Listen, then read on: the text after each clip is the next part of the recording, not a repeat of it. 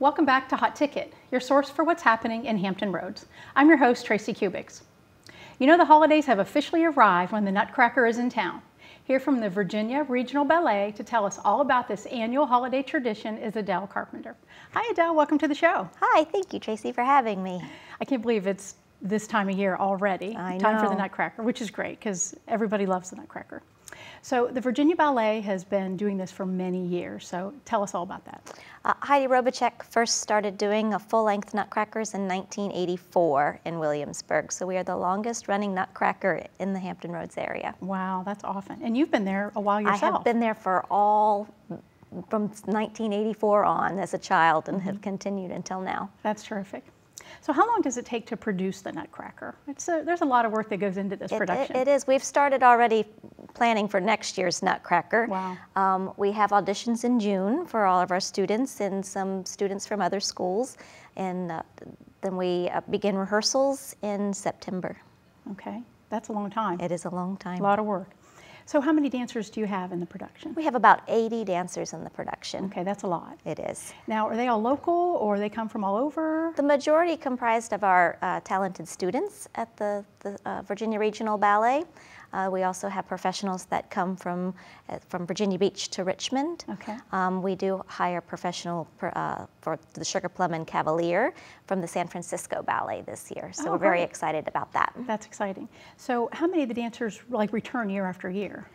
Most of them. This year we have 3 seniors who started as small children and have seniors in high school and have graduating this year and are dancing lead roles. So that's always excited to see them start as Mother Jagon children to mice to soldier to party child to now Dewdrop in the Waltz of the Flowers. Oh, that is so awesome. Wow, great. That's great. That's a great accomplishment. It is. Okay. Very proud. So when is the ballet this year? When and where is it? It will be performed at the College of William and Mary at Phi Beta Kappa Hall on December 12th at 2 and 7:30 p.m. and Sunday, December 13th at 2 p.m. Okay, and there is reserved seating, correct? There is reserved seating. Okay.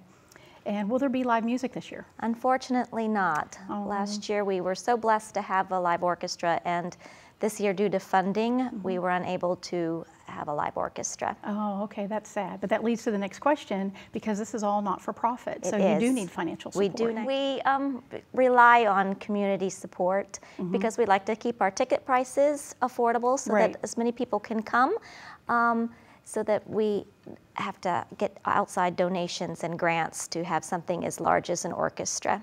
Right, okay, very understanding. So we only have about a minute left, so quickly, what is the story of the Nutcracker?